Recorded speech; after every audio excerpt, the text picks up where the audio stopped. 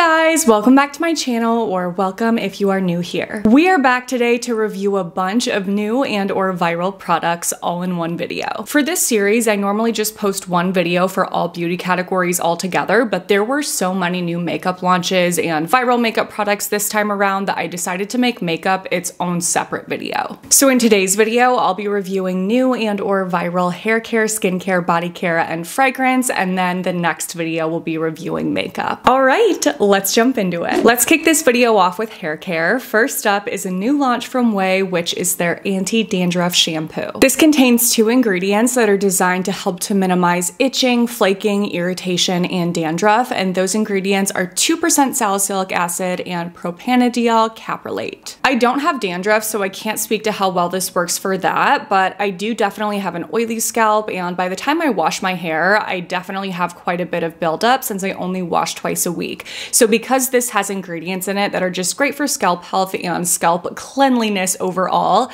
I still wanted to test it out and see if it's something that just made my scalp feel nice and refreshed, if you will. And it definitely does. So if you have a really oily scalp, if you have quite a bit of buildup on the scalp often, and those things lead to itching or irritation or flakiness, then using a shampoo with ingredients like this can be super helpful. The K18 Detox shampoo also has salicylic acid, so if you are currently using that, if you own that, I would say definitely just stick with that. No need to switch to this, but I would be curious to know if any of you have tested this out and you do have dandruff, how well this has worked for you for that purpose. So if you happen to be one of those people, let us know in the comments below. But a good shampoo! Let's move on. Next up is Saltair. I have 2 different product lines from them. First is their Recover and Restore Damage Repair Shampoo and Conditioner, and second is their Moisture Bound Hydrating Shampoo and Conditioner. I have seen this brand on social media so many times. I feel like people are definitely very intrigued by it because the packaging is absolutely amazing. Like, they for sure win for best packaging ever. It's very aesthetically pleasing, the type of products that you want to have sitting in your shower. And they just recently launched in store and online at Target, so they are officially not only an affordable brand, but now one that is accessible and easy to pick up at the drugstore. So the Moisture Bound shampoo and conditioner contain a nourishing blend of oils to add moisture to dry, parched hair while minimizing frizz and adding shine. The standout oils in this set include Manoi oil, pequi oil, Abyssinian oil, and avocado oil. I wasn't expecting the shampoo to have this kind of consistency since it's something that is claiming to add moisture and hydration. I thought that it was going to end up being a bit of a creamier shampoo, which is typically something that I like to steer clear of because of the fact that I do have an oilier scalp, but it is a clear gel-like consistency that lathers really well and isn't the kind of formula that can leave residue behind on the hair that can leave your scalp looking greasy. So even though this is something that again is claimed to add moisture, it definitely didn't make my hair look greasy any more quickly than it normally does. I would say it was just the same for me as it always is on wash day. And the conditioner is really nice as well. It is a little bit lighter weight than I was anticipating, again, just because of the claims, but it's not like it's a super lightweight conditioner by any means. It definitely conditions to the level that I need,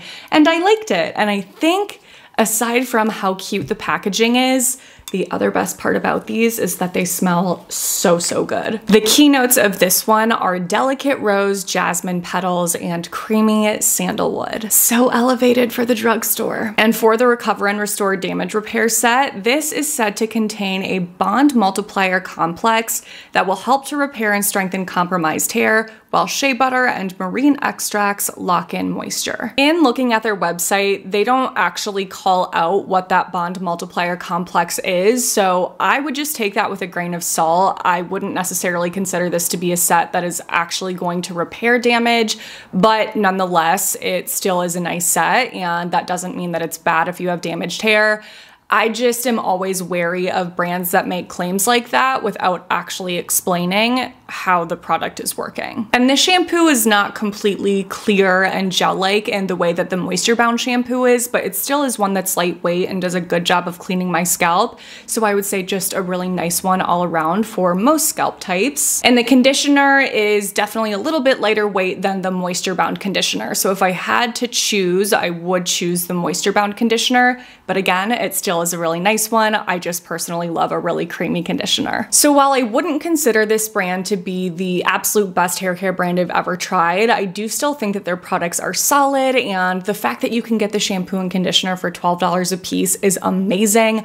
I love the elevated experience that these products give you with the packaging and the fragrances, and they're just really, really nice and self-care-esque. So if you don't want to spend a lot of money on shampoo and conditioner, definitely a brand worth looking into. Let's move on to skincare next. I have a few different products from Supergoop. The first is a new sunscreen from them called their Daily Dose Hydra-Ceramide Boost Plus SPF 40 Sunscreen Oil. This is a chemical sunscreen, so the active ingredients are avobenzone, homosalate, octisalate, and octocrylene, and this has tons of incredible ingredients, especially some really nice nourishing oils. Things like rosehip oil, jojoba oil, macadamia oil, soybean oil. I wrote down jojoba oil twice. Squalene, ceramides, castor oil, hyaluronic acid, pre and postbiotics, and it is fragrance and essential oil free. I was really hesitant to try this out because I am not a facial oil girl during the day. It just is not really something that agrees with my skin type, given the fact that I definitely lean oily, but I have to say I was pleasantly surprised by how lightweight and non-greasy of an oil this is. It definitely still feels like an oil, but it dries down really nicely so that it doesn't necessarily look like you have just slathered your face in oils. So if you have dry, dehydrated, flaky skin and you really like facial oils, I actually think that you would love this. It's not something that I'm going to continue to wear, just again because of my skin type, but that doesn't mean that some of you won't love it, because I bet a lot of you will. The other sunscreen that they launched is the Daily Dose BioRetinol and Mineral SPF 40 Sunscreen Fluid. The active ingredient in this is zinc oxide, so it's a completely mineral sunscreen, and the bioretinol is bakuchiol, so it's not actually retinol in this sunscreen. I was very confused when I first saw that, and then I was like, oh, it's bakuchiol. Bakuchiol has been said to be a natural alternative to retinol because it's supposed to give some similar benefits, but there's definitely not enough research out there to prove those claims or to prove that bakuchiol is just as good as retinol. I'm gonna venture to say it's not, but that doesn't mean it's not a nice ingredient to include in a sunscreen, given that we obviously don't want retinol in our sunscreen anyway. And then aside from that, this contains L-carnosine, olive esters, green tea extract, and is also fragrance and essential oil free. This is an ultra lightweight, watery liquid, and it is tinted. So this tint I would consider to be fair to light and neutral in undertone, but it's super, super sheer. So on my skin, it doesn't show up at all in terms of color coverage. My guess is that the pigment is just there to remove any white cast from the zinc oxide and make it apply transparently. I love how lightweight this is, but I will say that there is something just like a tiny bit oily about the texture. So if you're not into that in a sunscreen, then I would steer clear of this. It's not super bad. It's not crazy greasy on the skin or anything like that, but if you're really, really picky about the way a sunscreen feels, I think you will pick up on that slight oiliness. But if not, again, I think that this is a sunscreen that a lot of you would really love, given the fact that it's so lightweight and it has a really, really nice glowy finish on the skin. So some nice sunscreen launches from Supergoop. Hi, baby. Don't lick my makeup, girl. Wanna sit with me? Wanna sit right here? Good girl. The last Supergoop launch is their Bright Eyed 100% Mineral Eye Cream SPF 40. The active ingredient in this is zinc oxide, and it contains probiotics, green tea extract, caffeine, and is fragrance and essential oil free. I was looking at some of the reviews of this product, and I think it's one that was reformulated. So I am not sure what they changed. I didn't try the original formulation. But I can speak to the reformulation, and whatever they changed must have worked because I really, really like this eye cream. It's something that I would consider to be a lightweight cream, so it definitely is a little bit thicker, but it's not something that feels super heavy or too thick to wear during the day. It also does have a little bit of a tint to ensure that there's no white cast, but on my skin tone, again, it's not something that shows up at all. And while this is definitely not going to be something that lightens your under eye circles permanently, while it's on, it definitely does help to just brighten the eye area and make it look really healthy and fresh and luminous. And it it feels really nice. It's nice and moisturizing. So I was pleasantly surprised by this product. I don't know why I wasn't really expecting to love it, but I do think it's really nice. Another eye product that I tested out is a new launch from The Ordinary, which is their multi-peptide eye serum. So I wasn't really sure what to think about this at first, but in looking at the ingredients, it's clear that this was specifically formulated with the eye area in mind. It contains ingredients like niacinamide, peptides, caffeine,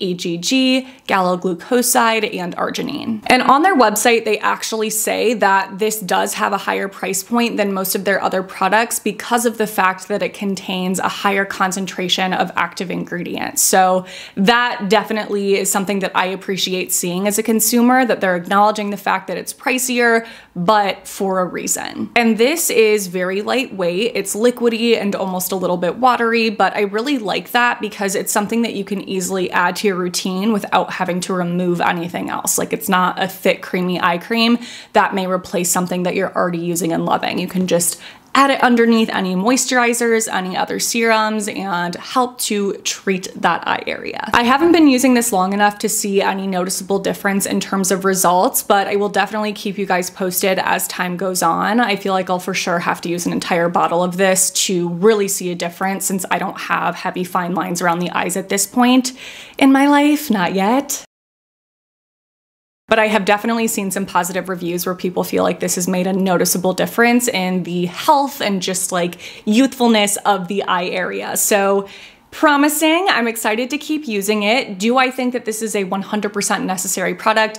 Definitely not. If you're already using something like their buffet serum or their copper peptide serum, this isn't something that you have to add to your routine. But if you feel like you have a lot of concerns with the skin around your eyes, again, this is something that you could easily add to hopefully start to see some noticeable improvement. Next up is the reformulated or supercharged IT Cosmetics Confidence in a Cream. The original Confidence in a Cream moisturizer was my absolute favorite moisturizer back in the day, back before I started my tretinoin journey and ended up with really, really sensitive skin. I freaking loved this moisturizer because it just felt like a luxury product. But once I started tretinoin and time went on and my skin became increasingly sensitive, I had to stop using it because it does contain fragrances and essential oils, and it was really irritating my skin. So when I got this in PR and saw that it was reformulated, I was like, okay, I have to try it out and see what they changed because I loved the original so much. So I decided to test it out, see how my skin responded, and if it didn't work out, I would just keep using it as a neck cream. So they're calling this supercharged because they increased the concentrations of niacinamide, squalane, and their peptide complex. And this has tons of amazing ingredients like niacinamide, squalane, shea butter, hyaluronic acid, ceramide NP, adenosine, colloidal oatmeal, and peptides. This still does have added fragrance. The fragrance ingredients are towards the very bottom of the label, which is good. So it's not like fragrance is the third ingredient on the label, but still unfortunately is not fragrance free. And I say unfortunately because this did still irritate my skin a little bit and cause some stinging and burning immediately when I applied it. So I was like, dang it, because it really does feel super nice. From their description on the website, they say that it contains the quick absorbing formula that you know and love. So still quick absorbing, which I would agree with, but it now has a silky cream texture. So while I cannot continue using this on my face and I will have to switch it to a neck cream, if you don't have sensitive skin and you're looking for a moisturizer that feels like a luxury moisturizer, this is definitely one to look into. And the last skincare product is a new launch from Krave Beauty. They have officially come out with their new sunscreen since having to discontinue their last one, and this is the Krave Beauty Beat the Sun Lightweight Sunscreen with Broad Spectrum SPF 40. I'm not sure what day this video is going live. It may be before this sunscreen is officially available. The launch date is February 23rd. But of course I wanted to show it to you in action so that you could figure out if you wanted to purchase it on launch day or pass. So I never tested out the original Krave Beauty sunscreen, but it did contain next generation chemical filters that you can't find in US sunscreens. And you guys know I love Asian sunscreens. I have an entire video where I share my top 10 favorites, so I will list that below if you haven't seen that yet. But what is different about this sunscreen is that it no longer contains those filters.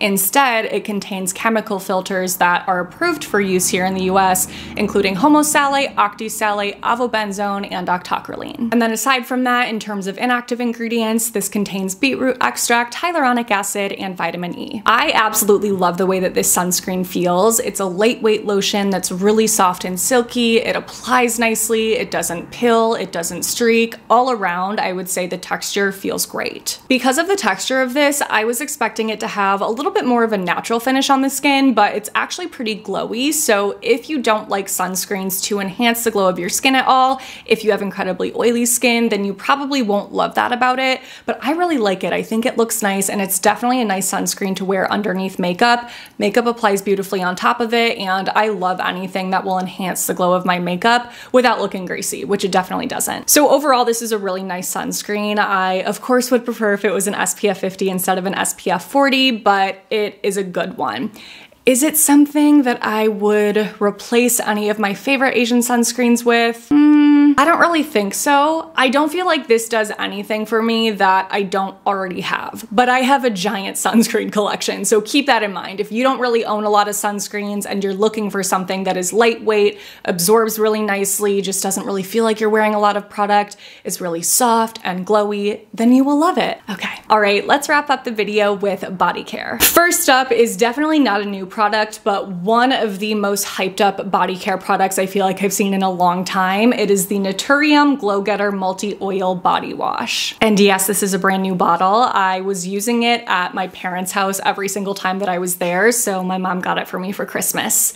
But I have a lot of other body washes to get through first before I can add this back. The two kind of highlights of this ingredients list include oils and plant extracts. So this has rosehip oil, jojoba oil, squalane, apple fruit extract, coconut extract, apricot extract, and peach extract. And the reason why so many people rave about this body wash is definitely because of the consistency. It's kind of like an oil to gel, but it's not greasy oily or anything like that. It's just super, super soft and silky and feels really nice, but still lathers up really well. So overall, I would say it's just a really nice, nourishing body wash that's not going to strip your skin or leave it feeling dry. It's fragrance free. It kind of has like a tiny bit of a light peachy scent in my opinion, like a tiny bit fruity, but barely. It's like barely there. And that's probably my only complaint. I would love if this had just like a little bit of a nice fragrance to it because I love fragrance in my body washes, but I know that that doesn't work for everybody. So if you have sensitive skin and you need a fragrance-free body wash, look no further. But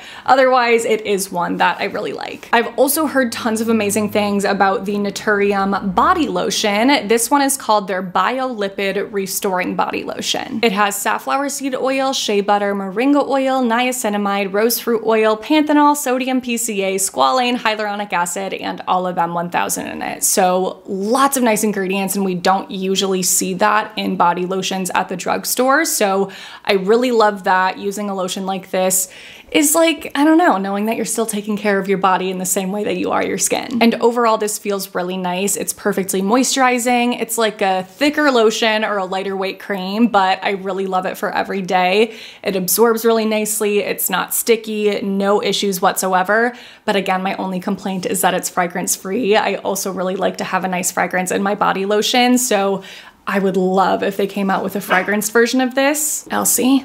Like something light and vanilla-y would be great. And last but not least is a fragrance brand that has so much hype. It is Kayali. I actually have two different fragrances from them, Vanilla 28 and a little mini of Eden Juicy Apple. Vanilla 28 is a warm and spicy fragrance with key notes of vanilla orchid, tonka absolute, whatever that is, and amber woods, and it smells amazing. This is like the perfect wintertime fragrance for me. It's cozy. I freaking love vanilla. You guys know that. But it's not the type of vanilla that's really, really sweet and sugary, like a vanilla frosting. You get that warmth and spiciness with it, which I love, which is why I feel like it's so nice for winter. But the other reason why I love this fragrance is that it's perfect for layering with other fragrances to create something unique and a little bit more dimensional. So I actually love mixing it with this Juicy Apple fragrance right here. And this one is a fruity floral with key notes of juicy red apple, wild berries, and jasmine. Oh my gosh, it's so good too. And again, it's definitely not too sweet at all, even though it is fruity. It's like perfectly seductively fruity. So whether you're using them on their own or together, they're both really, really nice fragrances. And I totally understand why this is a brand that so many people love, because these smell so good and now I wanna buy others. The only downside to these is that they definitely don't last a super long time. I don't know that I have that many fragrances that do truly last a very long time, but if you're looking for one of those perfumes that just lingers all day long, this won't be for you. So I wanted to make sure I called that out. All right, and with that, we have made it through all of the new and or viral beauty launches that I wanted to talk through for this video. Again, make sure to stay tuned for the next one because that will be makeup focused. But if you enjoyed this, you know the drill. Please don't forget to give it a thumbs up, subscribe to my channel if you haven't already, click on that notification bell and send my channel to a friend. Thank you so much for doing those things. Your support means the world. Let me know in the comments below if you're going to test out any of these products or if you already own any and what your thoughts are. As always, everything is going to be listed and linked in order of mention in my description box below. But other than that, thank you so much for watching. I love the freaking heck out of you guys. Make sure to stay tuned for my next one because that will be up in a few days. But other than that, I hope you have a great few days. Elsie, do you have any final words? Okay, bye.